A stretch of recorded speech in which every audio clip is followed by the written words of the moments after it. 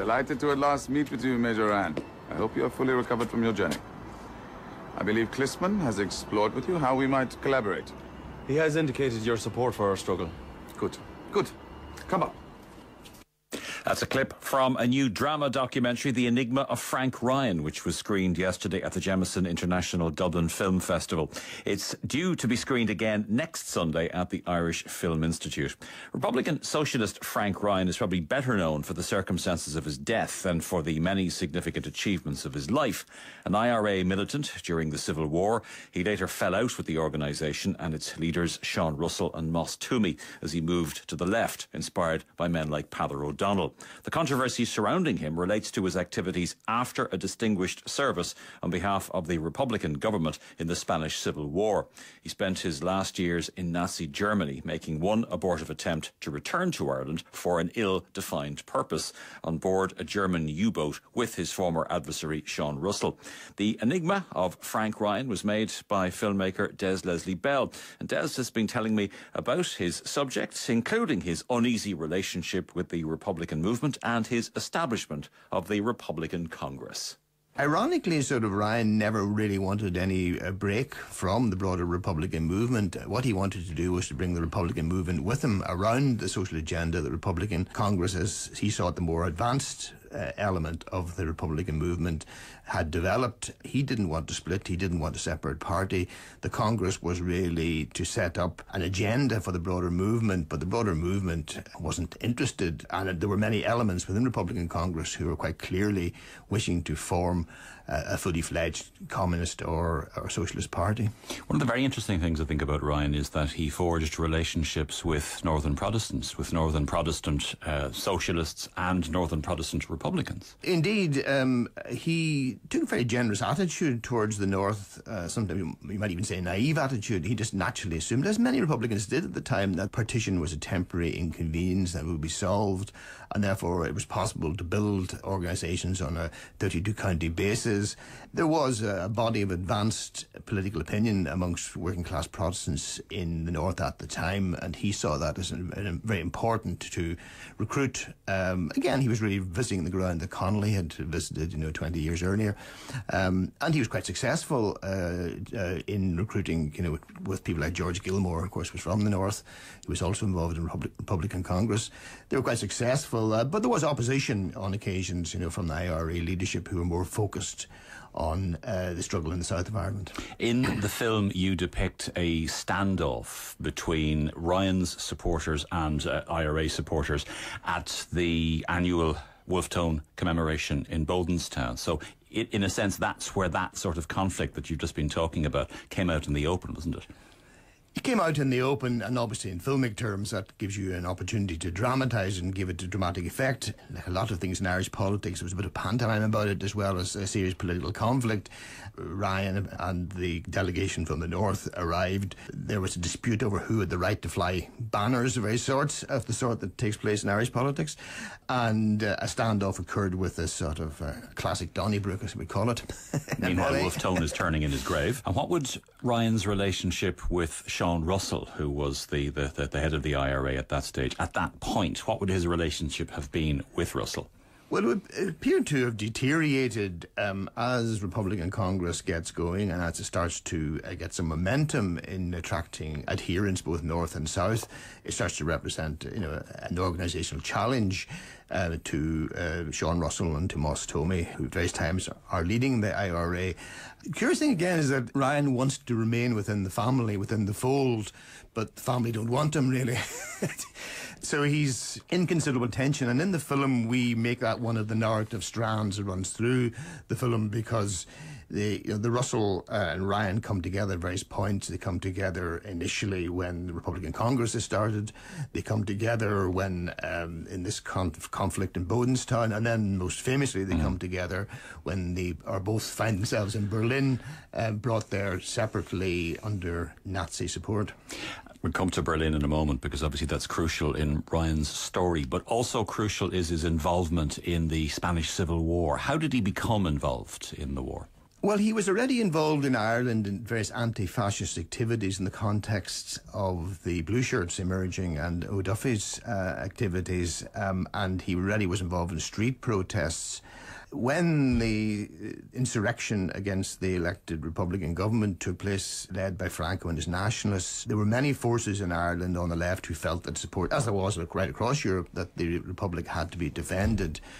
One particular instance that must have goaded him towards the decision to take action would be the fact that O'Duffy raised a brigade to fight on the Franco side, and clearly that would have been a motivating force. So he was really part of a more general wave of support which was running through the left in Ireland, in Britain and across Europe, people rallying to the defence of the Republic in the context of the Franco attack on it. There are other sort of motives that we explore in the film, that maybe he was seeking a better class revolution in Spain, a sunnier clime.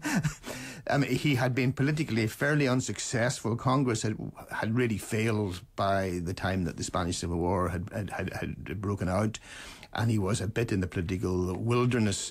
So to some extent, there's an element, as there always is in these situations, of adventurism, that he saw political conflict that was more black and white than the shades of grey that existed in Ireland, and one where he could make perhaps a real difference, and where he would also be recognised as he was, and he was given the rank of major.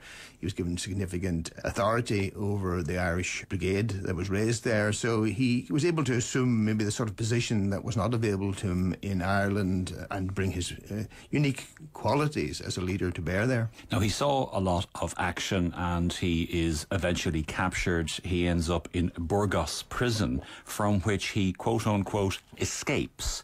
What actually happened there? What we know is that representations were made by the Irish government for his release through the Irish consul in Madrid, Leopold Kearney.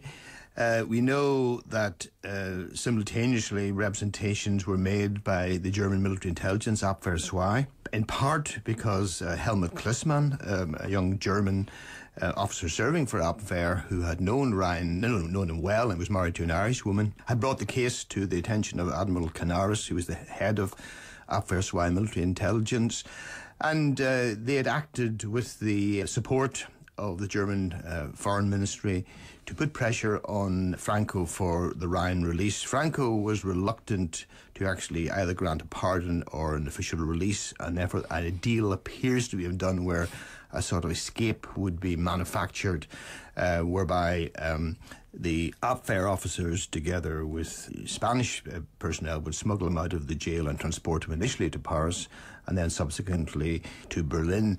Who exactly were the main players in this is very hard to establish. For instance, John Russell seems to, at the time, to have claimed some role in this, in bringing the Ryan case to the attention of Abwehr German military intelligence. But it appears to be that these relationships that he'd forged in Ireland with a whole series of young German intellectuals who were studying in Ireland, and then who became at the core of the military intelligence Irish office, effectively.